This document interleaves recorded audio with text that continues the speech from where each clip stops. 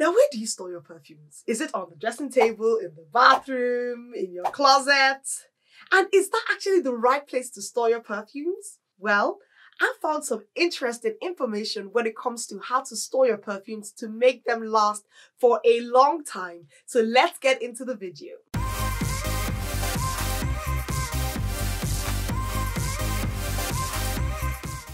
Hey my lovelies, welcome back again to Style of Success. I'm Kelly, and on this channel we're all about beautifying our bodies and minds.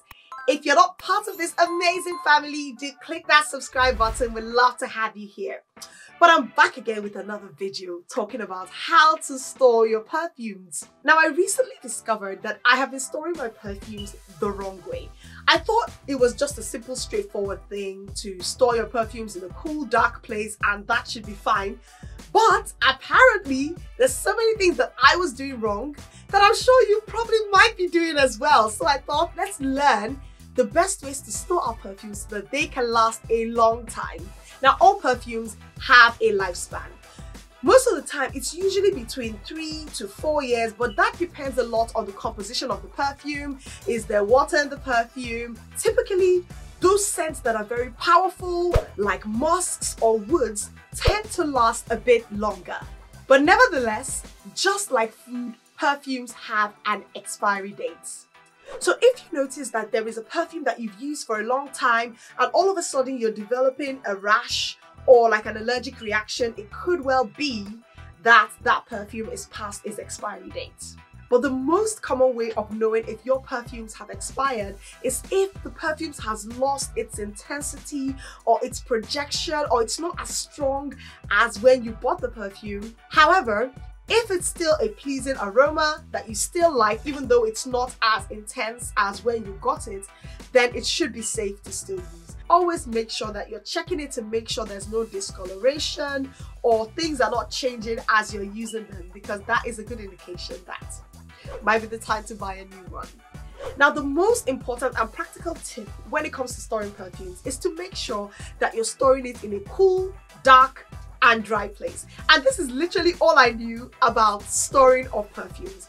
Now, the reason why is because heat, light, and humidity are enemies of fragrances. They're enemies of perfumes. So up till now, I still have some perfumes that I put on top of my dressing table. But the reason why I do this is because my dressing table is located in a corner of the room that doesn't have any direct access to sunlight, and it's kind of like in a darkened part of the room. But if you have a dressing table that is close to the window, that is close to light, then do not store your perfumes there. And I know, yes, your perfume bottle is so nice, so you want to display it. If you want to display your perfumes, you can put your dressing table at a darker part of the room where it doesn't have access to air or sunlight, or you could actually get these cabinets that have kind of like a protective glass. Now, I found some really nice cabinets in Amazon and I will link them in the description. You can actually see if you can purchase one of them and use them to actually store your perfumes or store your cosmetics. That way you can control where you put it and you can keep it away from direct sunlight. Now, the next tip, which is a no-brainer, is to make sure that you always seal the bottle of your perfume. I know sometimes we're busy in the morning and you open the bottle and you spray your perfume and you run out without sealing it. Now, perfume degradation starts the moment you open the box and bring out the perfume bottle and lift up the cork of the perfume. Then you are introducing like oxygen into the perfume, you're introducing air. You also have top notes in your perfume that can evaporate because it is not sealed when it is not in use. So always make sure that you are sealing the top of your perfume bottle and making sure that you're preserving those lovely, luscious notes in your perfume scent. Now, this point I actually found interesting because I had never known this, and that is that you should always keep your perfumes in the original boxes. This was very, very interesting to me. I didn't realize how important it was to always keep the perfume bottle in the boxes. I would just take my perfume out, fling the box anywhere, and then I'm good to go. I mean, I have my perfumes. I would just, take it and start using. But apparently, keeping the perfume bottles in their original box helps to protect it from sunlight, protect it from heat or varying temperatures, and it can actually help to increase the life of the scent. In the same vein, leaving the perfume in the bottle that it originally comes in is actually a better way of preserving the bottle. That is because the bottles have been created to be airtight so that nothing comes out of it or nothing evaporates from the perfume. And so it's always good, because I remember when we were younger, I had friends who would take a syringe to take out, like some perfume from the original bottle and store it in any other container that they found. But each perfume is made to be airtight, and also it comes with a specific nozzle and spray so that whenever you spray it, you get a specific amount of scent, and also it helps to prevent contamination by air. So it's actually a good idea to keep your boxes and don't fling it away, so that you can preserve the life and increase the life of your perfume. The next point, which is really interesting, is to avoid excessive shaking of your perfume bottle. Who knew? What happens is anytime you shake the bottle of the perfume, you actually introduce bubbles into the perfume. And this is especially where you have perfumes that have water and alcohol in them. Now, the introduction of these bubbles can actually begin to cause and form a bit of degradation when it comes to the scent. So please make sure that you avoid excessively shaking your perfume bottle. In the same vein, try to store your perfume bottles on a lower shelf and not on a top shelf. Because imagine you bought this expensive bottle of perfume that you really like, but you're trying to keep it in a safe place, and so you keep it up. If that perfume falls down, even if the bottle doesn't break, you are then introducing that excessive bubbles and excessive shaking. So try to store your perfumes on a lower shelf, or better still, put it in a closet or in a dresser drawer.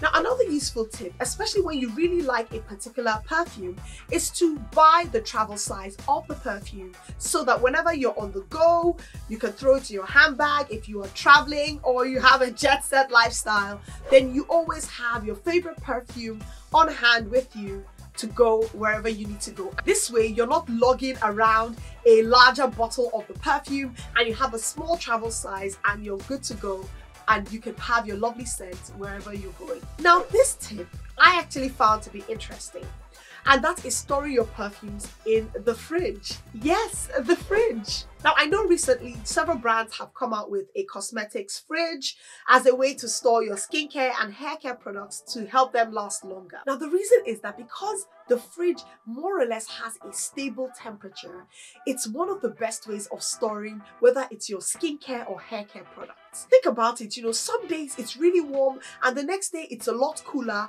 That happens a lot in the UK, and I'm sure it happens in so many other parts of the world. So you can imagine that your cosmetics, your perfumes are having that fluctuation in temperature. Now, especially in hot and humid places, the natural oils in the essence of the perfume can begin to coagulate and break down. So if you want to avoid any oxidation or chemical degradation, it's always a great idea to make sure that your perfumes are stored in a place that has more or less a stable temperature. Now, this tip is really, really important. Never ever store your perfumes in a bathroom. Now, I used to store some of my perfumes and my body mists in the bathroom because I thought it's the best way to use them. Once I'm out of the shower and I've dried myself down, I would spray the body mists or some of my perfumes on my body, and I thought that that was the best way to, store them and have easy access to them. But as we mentioned earlier, humidity is the worst thing for your perfumes. So please avoid putting your body mist or your hair mist in the bathroom, because you are just introducing a lot of humidity to your fragrances, and this will cause a lot of degradation to your perfumes. So if you want optimal results in storing your perfumes, always make sure you're keeping your perfume bottle upright. You have the lid on the bottle. Make sure you store the perfume in the box and keep it in a cool, dry and dark place so that your perfumes can last a really, really long time. Hope you enjoyed this video. If you did, do smash that like button. It helps the YouTube algorithm share it with people who are looking for this information. But in any case, I'm going to link some more videos on scents and style that you can watch. But until next time, take care of yourself, and I will see you in the next videos.